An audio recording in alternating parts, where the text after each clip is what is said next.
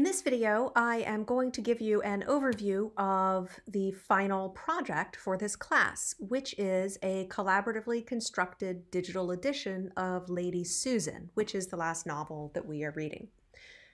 We are going to be working together as a class to create a student edition of Lady Susan that will look a lot like this one, which was also done by students at Marymount University. This is an excerpt from Mary Wollstonecraft's Vindication of the Rights of Woman.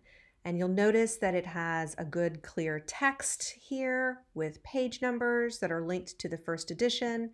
And it has some good annotations that take you to all of the sources it has used. Okay? So this is sort of what we're going to be doing. All right. I want to just take a little bit of time to go over this. We're going to be adding this text, Lady Susan, to Literature in Context, which is a federally funded grant project that I am a PI on.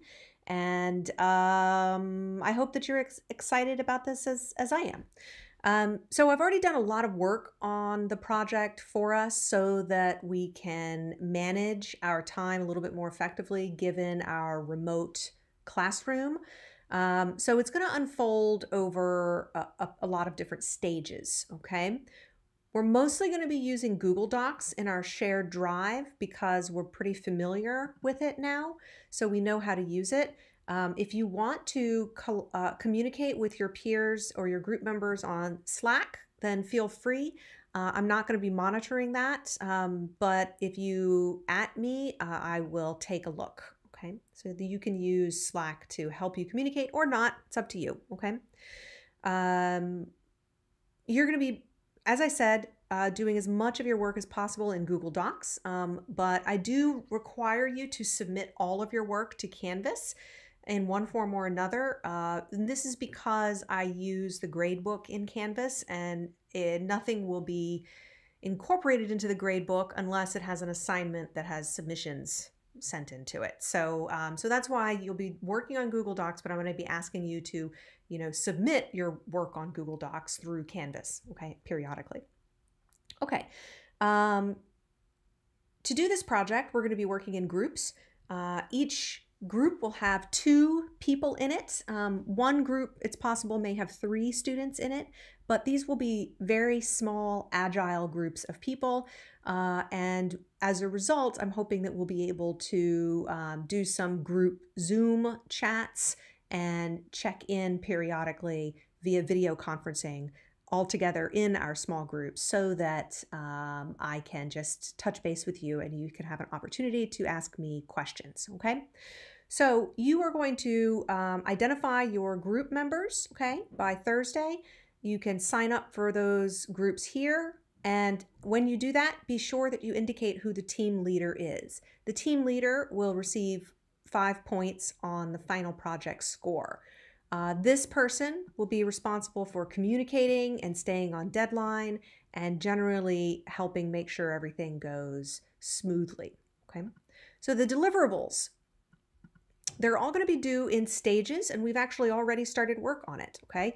Your work for Thursday involves reading the first half of the novel, Lady Susan, and beginning to take your notes, which will be due on April 3rd, okay?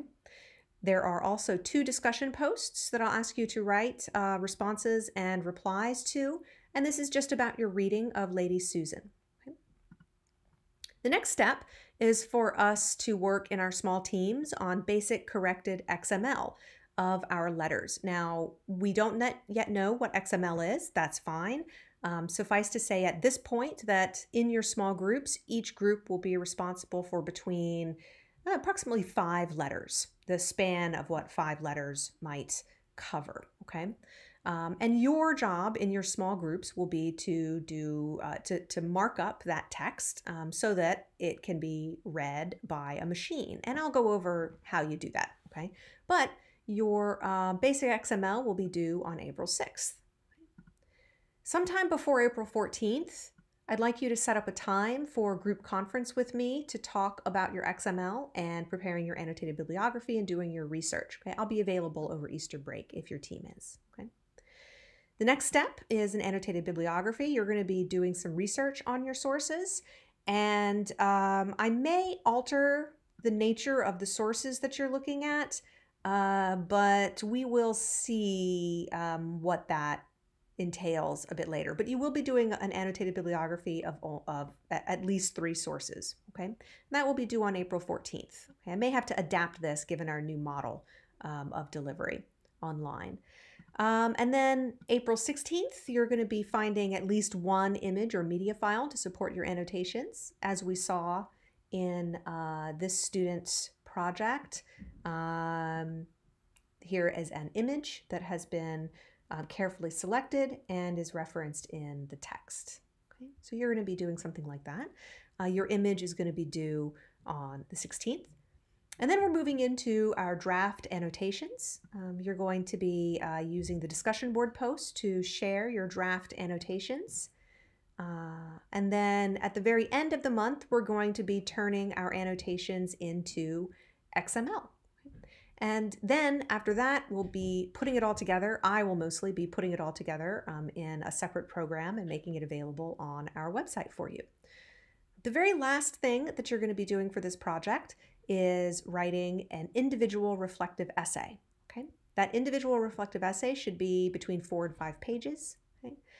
It's going to be written, of course, by yourself. You're not going to be working with your partner on this, though, of course, you've been working with your partner throughout, so you probably have talked about it. But each person will be submitting 1 essay. There's no final exam, and I've also cut the final literary terms, literary analysis quiz, okay? So we don't have a final exam, we don't have a final quiz, and we are also not having any more presentations because it's just too cumbersome to make that work in this format without a little bit more thought on my part. So your 4 to 5 page essay will basically be a reflective response to what you've done for this project, okay? You're going to provide a summary in your own words of Lady Susan. You're going to explain how you chose your annotations and how your research helped you.